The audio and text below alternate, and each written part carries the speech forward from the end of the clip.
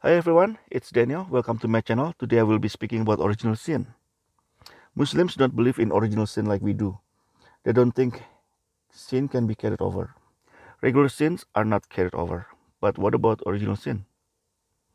It's called original sin because it's carried over from the time of Adam. This specific sin has integrated into our DNA. It has become like our DNA. When Adam and Eve decided not to obey God,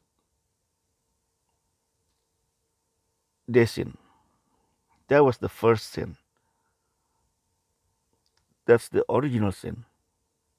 The moment the fruit of the tree of the knowledge of good and evil eaten, that's the moment they sin. Because they didn't obey God, Adam and Eve ate the fruit and got kicked out from paradise, from the garden. Not only they got the punishment, but us too get the punishment. We got punished even we did not eat the fruit. In Quran, Allah forgave Adam, but still punished him after. Let us read Surah Taha. This chapter 20, verse 122 to 123. Then his Lord chose him and turned to him in forgiveness and guided him.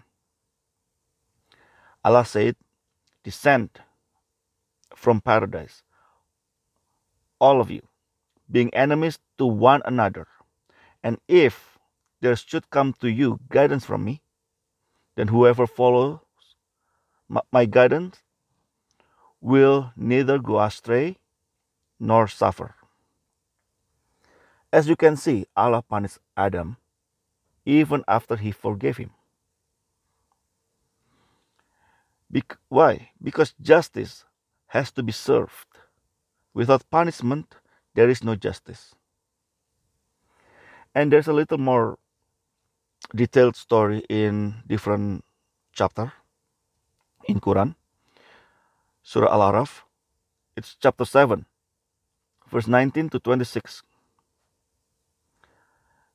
O Adam, dwell thou and thy wife in the garden, and enjoy as you wish, but approach not this tree, or ye run into harm and transgression.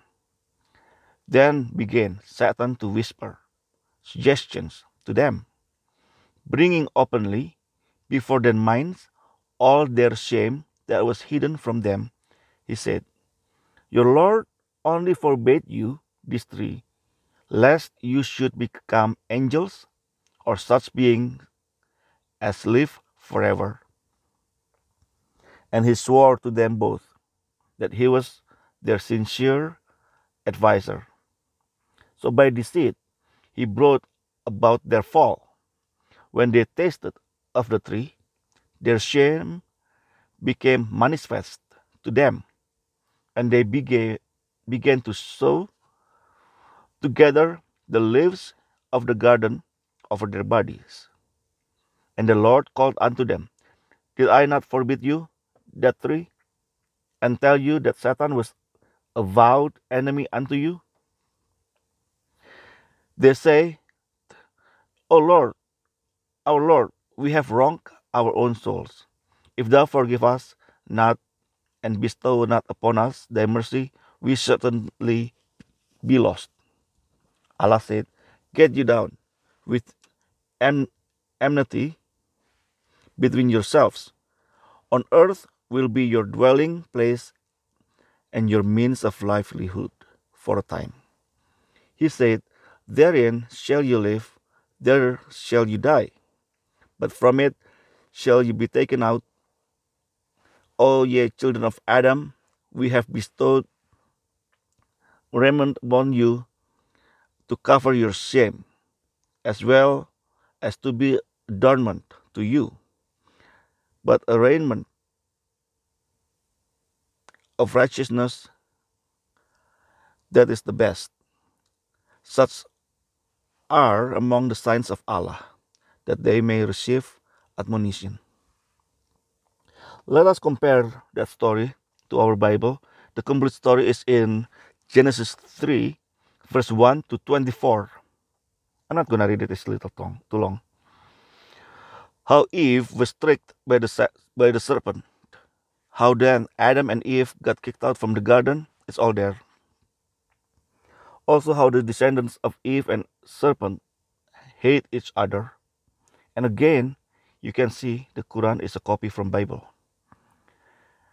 So from both Bible and Quran, we must agree that even though we did not eat the fruit,